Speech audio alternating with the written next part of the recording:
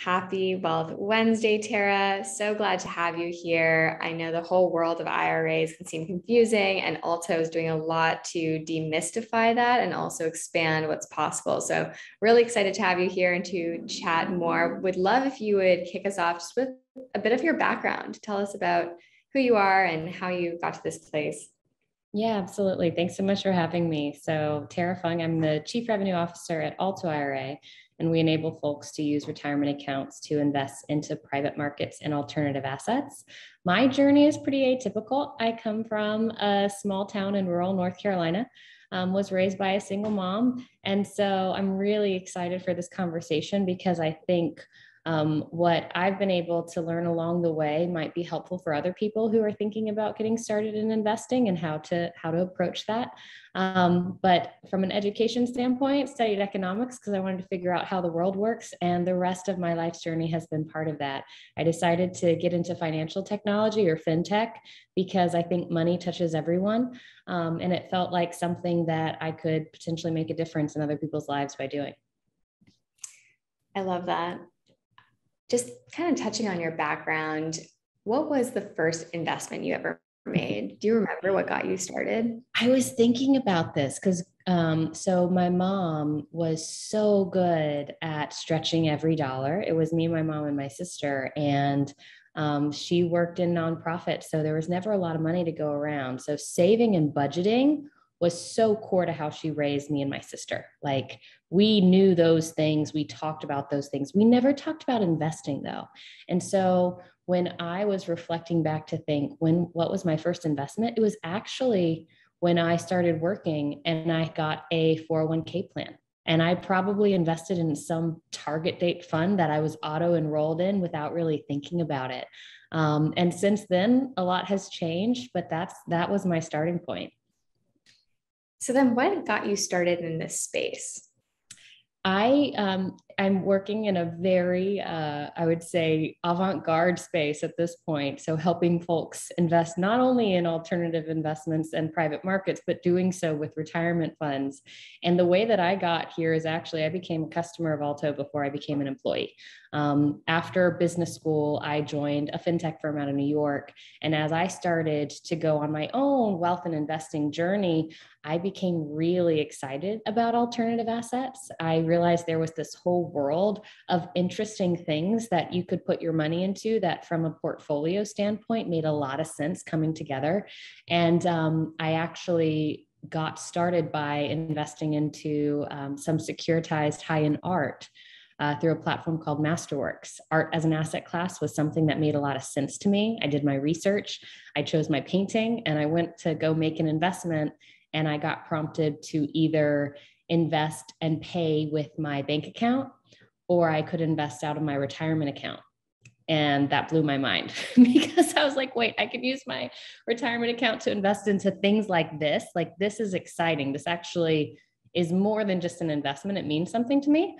And so that's how I got started. And once you go down the world of private markets, like, it is a deep well, and there's a lot to learn. I'm still learning, and it's a lot of fun. I love that. We hear that from time to time. Just like the second you connect to an investment, not just as a monetary thing, but because you care about it or you're excited about it, or you feel like you have ownership in something that you want to belong to or feel associated with, that's kind of where the power comes from. So, and I mean, what role do you feel like you play in the wealth space now, and why is that important? So the role that we play at Alto is we unlock basically the largest investing account for an individual to be able to use those funds to invest into anything they want. So if you look at households here in the US, about 70% of the dollars they have available to invest are in their retirement accounts. But almost everyone who has a retirement account, if you go to Fidelity or Vanguard or Schwab and you say, hey, I want to invest into a Basquiat painting, or I want to invest into a private company or private real estate, they will say no, assuming you can even get in touch with someone. They just don't support, they have a menu of options and they don't support private markets and alternative investments. And so the role that we play is we unlock someone's largest wallet such that they can invest into private markets. And the reason we think this is so important is when you look at the professional investor, the institutional investor, somewhere between 20 to 50% of their portfolio is invested in alternative assets. And when you look at the individual investor, it's about 1 to 5%. And probably 1% might even be overstating it. This data is really hard to come by. And so as public markets become less diverse, as companies wait longer to go public, as there's this burgeoning private market landscape that's growing, if people aren't able to participate, they are going to be at a disadvantage later on down the road. They're not going to be able to have the financial futures that they hope for themselves. And if people are going to participate, they need to be able to access their largest source of funds, which is their retirement accounts. So that's the role that we play. Super helpful. And would you just kind of let us know, what do you think is the most exciting thing that you've learned about this space since moving from customer to actually builder? Yeah. And what do you want others to know? I think alternative investments, that's a term that is really intimidating. It's like, what does that even mean? It's like this umbrella term that can mean everything from investing into a startup to crypto, to private real estate, to private credit, private equity. Like there's so many things that this entails. And once you start saying a lot of those things, people automatically assume, oh, well, I need to be really rich to be able to even play that game, right? Like I need to be investing 100K, 250K into any given deal to even be able to participate. And in the last really 6 years, the landscape has changed drastically. You can invest in private companies for as little as $10 in certain places. And you don't even have to be an accredited investor to do it. And so it's really what I like to impart to people is it's never too early to get started. And there is an option open to everyone to be able to dip their toes in the water, become more comfortable, become more educated. And you don't have to start once you've already got millions in the bank that you're looking to deploy. I love this. And is there a person or a company who's really inspiring you in the space right now that, we should look up, or resources or anything that you think is worth, pointing us in the direction to?